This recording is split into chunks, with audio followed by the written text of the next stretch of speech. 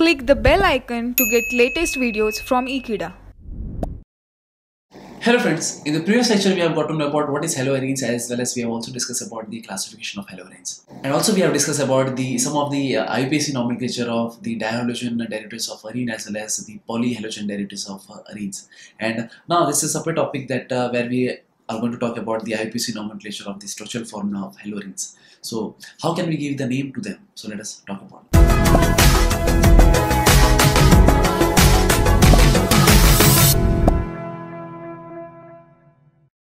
So talking about the first example, that is, so this is what we have, and we have to give the IUPAC nomenclature to this structure, and this is basically, we could call it as this, that is haloarenes. And talking about the preference, because here the two groups that we could see, that is, one is methyl group and one is chloro group that has been attached to the benzene. So we have to give preference to which of the group, even that is very much important. So that is the reason that, so we have understood in basically the IUPAC nomenclature of the alkanes also, as well as in this case we are going to prefer that point only, where this is the halogen atom that has been attached to the aromatic ring, and or that has been attached to the hydrocarbon, and all the carbon atoms have been attached continuous to each other. So this is the carbon number 1 that I could give it, and this is the carbon number 2 that I should give in that way. So the name of this one could be given as, because on the second position where we could find a methyl group, but on the first position we get a chloro group. So according to the IUPAC, the name should be given in such a manner that it should be of alphabetical order. So that is the reason that we could give the name or the IUPAC name to this structure as 1 chloro, 2 methyl, and overall it is a benzene.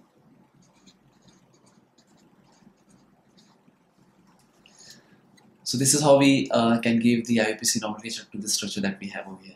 And now let us move to the next one, that is. So again, this is the another structure that we have mentioned over here. And talking about the next one, that is now here the halogen that has been present over here is basically, it is an example of, or under the classification of, that is dihaloarene.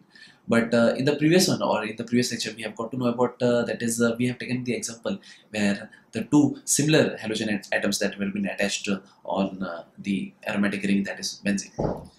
But talking about this thing, that is, there are two different halogen atoms that have been attached over here. One is bromine atom and one is chlorine atom. So now the preference should be given to what?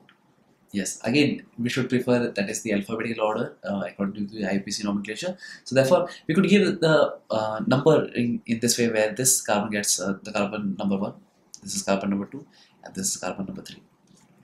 So now talking about the IUPAC nomenclature, again it should be alphabetical, and that's the reason that the IUPAC name for this structure can be given as 1 bromo, 3 chloro, and overall the parent hydrocarbon in this case is basically benzene. So therefore we could give it the parent name as benzene. So this is what we have, and so this is the different kind that we have studied over here. And now let us move on to the next one, or the next structure that we have is. So this is the structure that we have, but as we have mentioned earlier also, that is the halogen derivatives of arenes are those in which one hydrogen or more than one hydrogen atom are being replaced by the corresponding number of the halogen atoms. In this case, basically, this is the aromatic ring that we have, but this is the methyl group, or this is the methyl group that we have, and on that basically an halogen atom has been attached on this thing. So basically the halogen derivatives of arenes are basically divided into two sections. That is the one where the halogen atoms that could directly attached on the carbon atom, and the another one is basically, this is an example of that one, where this kind of compound are basically known as side chains substituted, that is haloarene, and this is what we have over here. And but talking about the IUPAC nomenclature, the IUPAC nomenclature will follow the rule of the IUPAC nomenclature of alkane. In this case, basically the bromine has been attached on the methyl group that has been present over here. So therefore, this carbon would be given as carbon number 1. And that's the reason that on carbon number 1, bromine has been attached, as well as the phenyl group is also been attached over here. So therefore, we could give the name as 1 bromo, 1 phenyl, methane. So this is what we have. And now let us move on to the next one, that is. So this is what we have, and let us talk about this one. That is here basically again it is an example of an haloarene.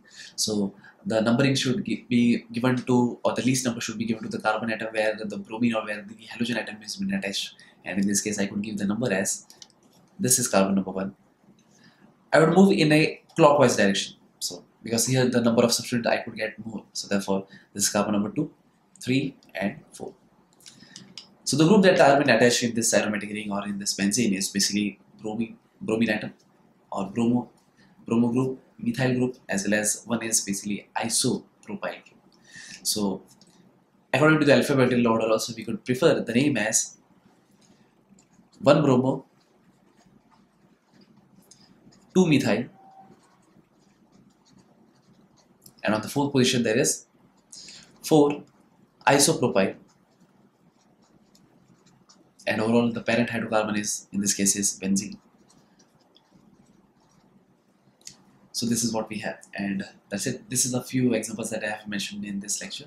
So that's it.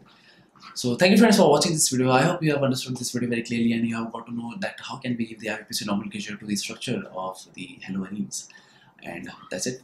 So I hope you'll join me next time, and I hope you'll share this video with your friends, and yes, don't forget to subscribe to Ekeeda channel. Thank you so much.